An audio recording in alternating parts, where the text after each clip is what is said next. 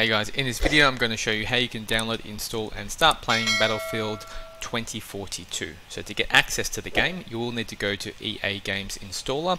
So I'm going to quickly show you how you can download and install that first.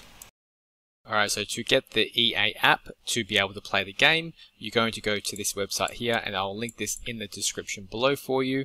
On this page here you're going to go to download the EA app and click on that. In the bottom left hand corner this page is going to load, and in the bottom left hand corner you're going to click the EA app installer, and then this page over here is going to load. Now we're going to go to customize setup, and then we're going to change this to our main storage drive. So I'm going to do that now. So the F drive for me has been selected. I'm going to press let's go, and it's going to click yes here, and that's now going to download the application for EA Games. So once that's been installed, you're going to get this page here, and you just need to make an account. So you can do this through Facebook, Google, you can make your own account through here, or obviously you can sign in with your own EA ID. So I'm going to log in with my email and my password now. So once you've logged in, you're going to have a page that looks very similar to this. So obviously you can scroll down and see all the games, and now we're going to find the game that you're after. Now once you have installed the EA Games installer, in the top left hand corner you'll go to the home option. In the top middle here you're going to type in Battlefield and press enter.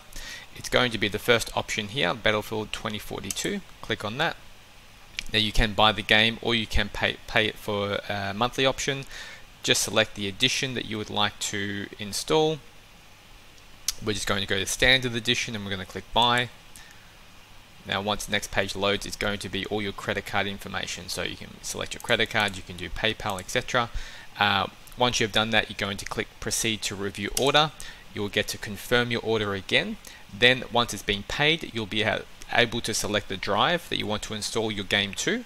Once the game has been selected to the drive and you've installed it, to get access to the game, over here in the top left hand corner where it says my collection, you're going to click on that, and then any installed game you're going to have here, so you can then click on that game and then start playing it.